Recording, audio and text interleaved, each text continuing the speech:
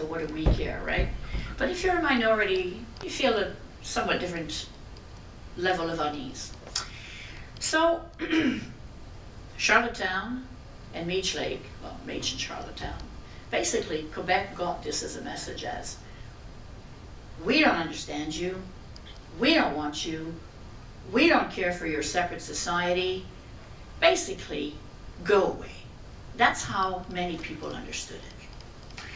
Now obviously Jean-François Lisée, being a very smart man, said, oh, rejection of Quebec, increase for sovereignty. Bingo. So put yourself forward and bring yourself to today. And it is my opinion, and it is shared by some political thinkers, that the prize ahead is not the next election, it's a winning referendum. And the reason for that is, the window of opportunity on sovereignty is fast closing. Why? Demographic reasons. Even those baby boomers who were so gung-ho in 1995, well, they're getting a little closer to pension time right now, and well, maybe they're not so, shall we say, gung-ho as they once were.